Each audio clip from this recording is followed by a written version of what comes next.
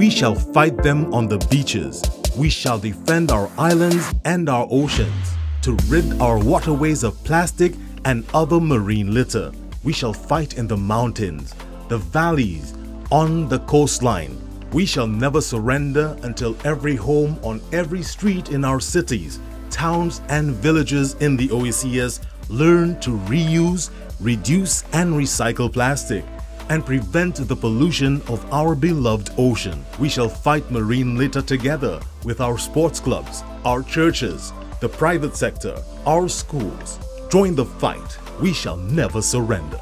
This message is brought to you by the OACS Commission with funding from the Government of Norway. ReMLit, tackling ocean pollution from turf to surf.